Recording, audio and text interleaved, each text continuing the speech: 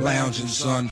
Hey, what's up, guys? Welcome back to another episode of Off the Shelf. My name's Ryan, and today we're going to be talking about Teenage Mutant Ninja Turtles Inside Out Director's Cut. Now, I am a diehard Ninja Turtles fan. I have been since I was a kid, going back to the 80s cartoon. The first Ninja Turtles movie was actually the first movie I ever saw in the theater. I grew up reading the comics. As I got older, I discovered the original by Eastman and Laird. You know, since then, I've pretty much scooped up the entire run of that first series. I've read the current series. This one, I didn't read when it came out. It was, it was in the TMNT Universe 1 through 5. They collected it here with the thumbnails from Eastman, the black and whites with Bill Sienkiewicz, who inked over Eastman. This book is fucking dope, dude. I mean, you literally have 3 different versions. You have the thumbnails, then you got the black and whites before it's colored, and then you have it colored. Wanted to get this on video. All of you shellheads out there, any fans of the Ninja Turtles or process books will absolutely love this. So let's get into this. So first off, this is a story about Leonardo. This takes place after he had been brainwashed kind of by Shredder in the foot. And it's basically just Leonardo going all out, fighting all manner of villain and stuff. And, just to kind of, I'm spoiling a little bit, but this is all taking place in his head, and he's using like this meditation technique that he used from the foot in Shredder. And, right off the bat, we get a little letter from Kevin Eastman, which was in 2017. He wrote this, and he talks about how he always wanted to work with Bill Sienkiewicz, and they finally made it happen. These thumbnails are amazing, dude. It's so cool to see the way he lays this out. And then you have the notes all over the side of it. Just flip through a few of these for you guys to check out. This is a fucking dope page. And just to think, like, Kevin Eastman and Bill Sienkiewicz teaming up to do a Turtles book, it's something I never thought I would see. And it's the finished product, even just the thumbnails are cool to read, but the finished product is amazing. And he'll have the dialogue off on the side, so you can pretty much read through the thumbnails and still get the whole story. And it's interesting to see when Sienkiewicz does add his inks, he adds his own little flair to Eastman's layouts, which are, pretty much finished art if you look at it. This dope shot right there, Leonardo in the sewer. And kind of ever since IDW took over the TMNT license, I think they've done a phenomenal job. They put out awesome products. They reprint the original stuff. They do the great deluxe hardcovers of the current series. This particular book, like putting out these 5 backup stories into a hardcover and doing thumbnails and doing all the layouts, the pages before they're colored. It's just awesome for Turtle fans to be able to get these cool little items and to also be able to read the original stories that weren't in print for quite some time, and you could only get in back issues like I had to do myself. And then here we go.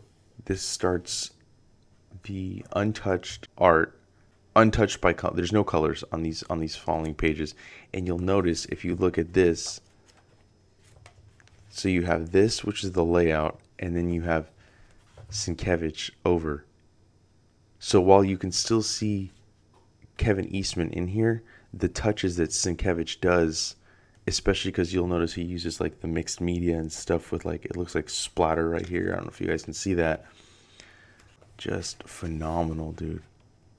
And both of them are amazing at pacing and panel layout. And I think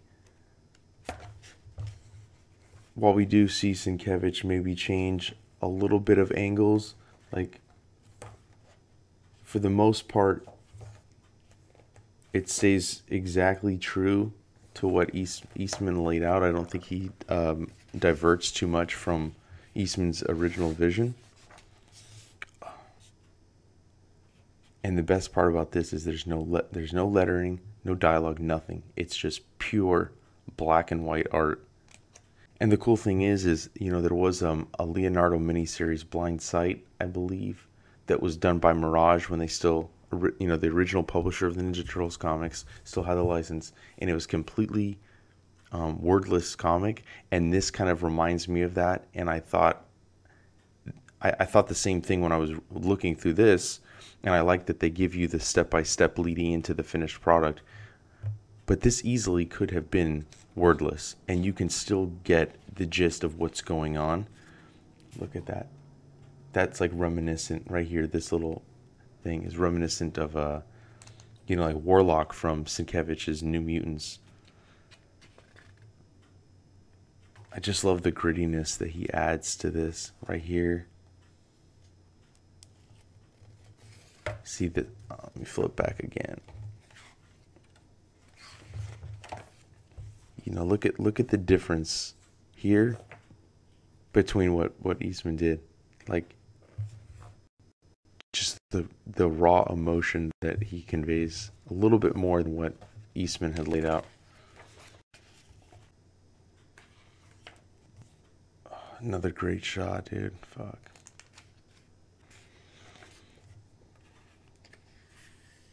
I mean, there's really not much I can say. I really just more wanted to get this to kind of share the art with any of you guys watching, any of you guys that are into the Turtles. This book is available to order also, and from your local comic shop. I highly recommend doing it. Get it from your shop. Don't get it from, Amazon. These were some of my favorite layouts too. The different types of panel structure, just the kineticness of it, and then you realize that at the end of this, right here, it was all in his head. He was meditating, and he was going to that place to kind of get answers. And then now we have the colored version, which I also kind of enjoyed. I noticed that the coloring on this, I feel like it was a little darker than we were seeing in the regular TMNT series, the ongoing. Still would have liked it to be maybe a little bit darker for this story, because this is a really dark story. But, I mean, you can't deny, dude, look at this.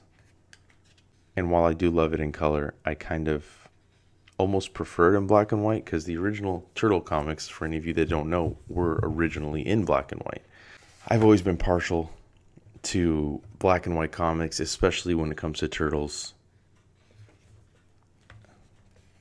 But this is just a beautiful book, man.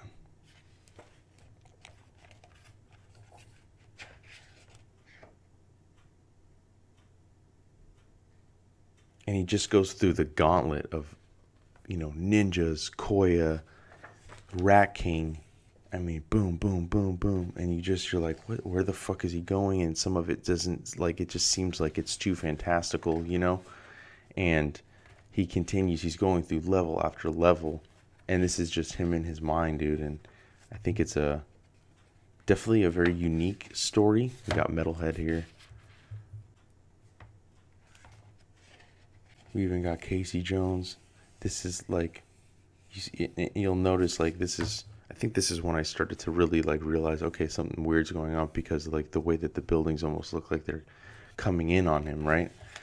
And then Casey Jones attacks him, which is very out of character.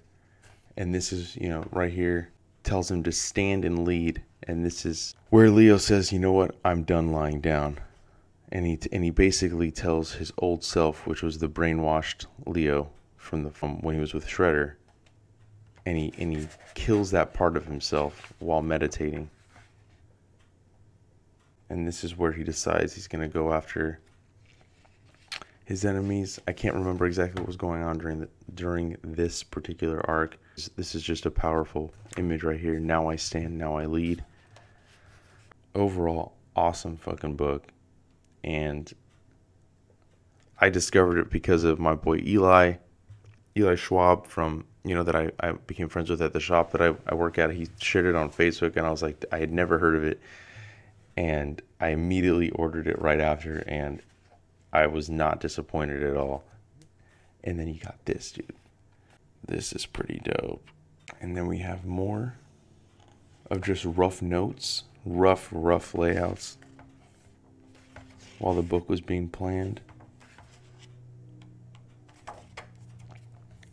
yeah, that is Inside Out, TMNT, Director's Cut. Highly recommend this book. I'm going to definitely be doing some more turtle coverage as we go on, but I figured this would be a good book to share since maybe not many people are aware of it. It's only $15. Go out, buy it, and stay tuned for some more turtle coverage at the Comic Lounge. And if you're not already, make sure you follow us on Facebook, Twitter, and Instagram at the Comic Lounge. Throw some comments, suggestions down below, or you can email us at thecomicloungepod@gmail.com. Make sure you hit that subscribe button and hit the bell icon so you're notified every time we put up a new video. And on that note, we're out.